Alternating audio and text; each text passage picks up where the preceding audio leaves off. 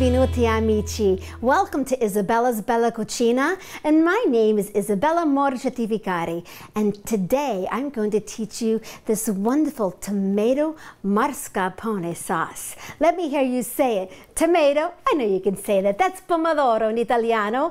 All right, mascarpone. And mascarpone is actually an Italian version of a cream cheese, but it's creamier and it's got a lot more flavor, and wait till you try it. So what we have here is some pancetta. We have some peeled or plum tomatoes. We have balsamic vinegar, salt, cayenne, fresh basilico. That's how you say basil in Italian, and some fresh garlic. Now, before we do anything else with the sauce, I need to get that pancetta in the saute pan. So all I want you to do is just take this and just chop it up in small pieces. Pancetta is an Italian version of bacon. It's just an Italian pork slices, actually, is what it is. It's got this nice salty flavor, but it's so much better than bacon. I love it. So I've got this in small pieces, as you can see, and this is going to fry up in that saute pan in about 8 or 9 minutes, nice and crispy. All I want to do is drizzle a little bit of extra virgin olive oil in this pan and throw the pancetta in. It's starting to sizzle. Can you hear it?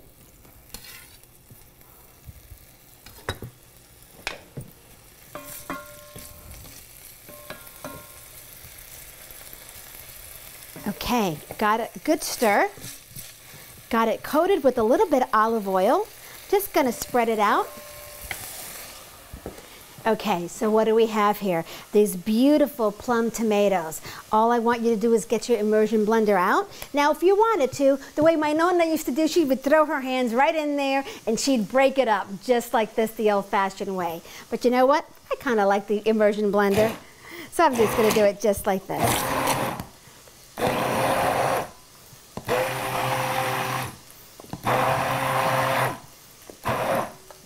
That's perfect. Gonna leave this here. Now, I've got a few cloves of garlic. All I'm gonna do is chop them up. As you can see, I'm slicing them up nice and fine. I love the smell of fresh garlic.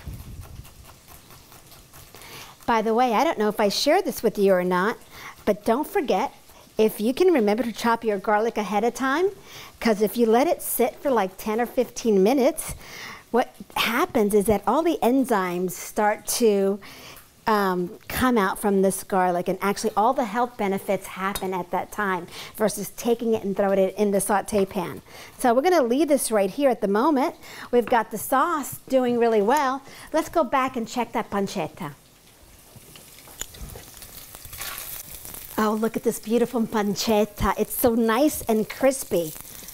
Now, you see all the fat that came from the pancettas in the bottom of this pan. We are going to use that because it has wonderful flavor. Throw this beautiful garlic in here. I think garlic is absolutely beautiful. I want you to say l'aglio. L'aglio in Italiano is garlic. So, you have pancetta, an Italian ham. You have l'aglio, which is a beautiful piece of garlic, if you were to ask me. Has incredible flavor. And all you're going to do really is wait till it starts to become fragrant right about now, and we're going to throw the pomodoro in. What's pomodoro? Those beautiful tomatoes that we were doing a little earlier that we were crushing.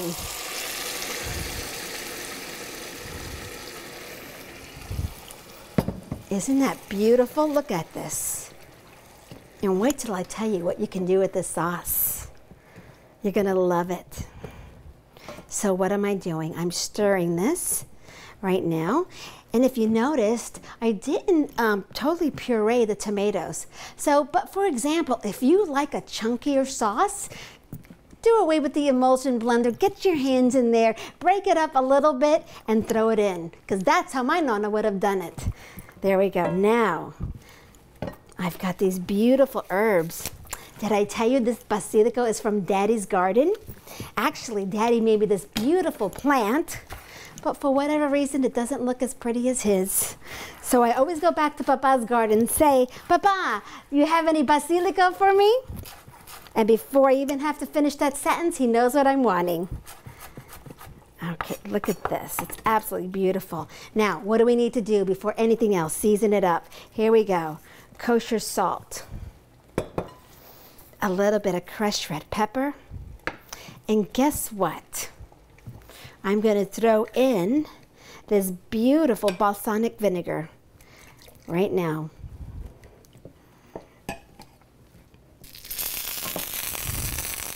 And we're going to let that cook down just a little bit. See how it darkened up that sauce a little bit? But look at what happens when we add the mascarpone. Okay, I'm going to throw these beautiful herbs in right now. And then this mascarpone cheese, I'm going to put the whole thing in just like that. And go very, very carefully stir this up.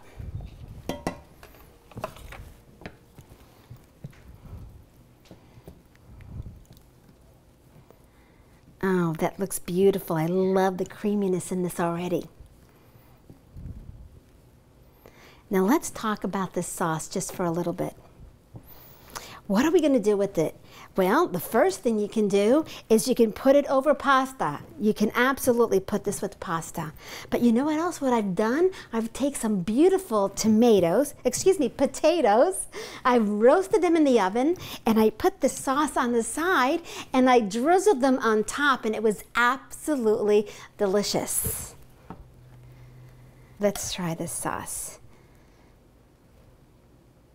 because this is almost done.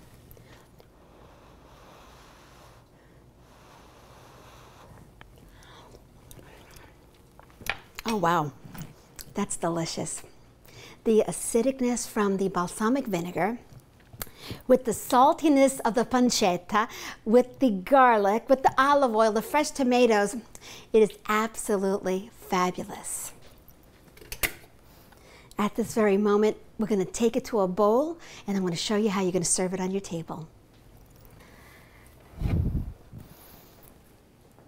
You can see this sauce is done so quickly. All you have to do, you can serve this many different ways. This is beautiful. It is tomato. It's a creamy tomato balsamic mascarpone sauce. So what can you do? You can serve it with pasta, of course. But remember, you can take some beautiful baked potatoes that you had in the oven, or perhaps roasted potatoes that you had in the oven, and you can serve this with the sauce on the side. It's a fabulous, fabulous sauce to dip in. See the beautiful herbs in there? And of course, you know me, I've got to taste this. Let me get your spoon real quick.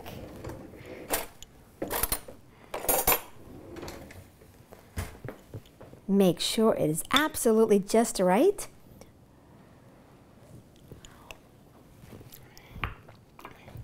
And it sure is. Thank you for coming and sharing your time with me today.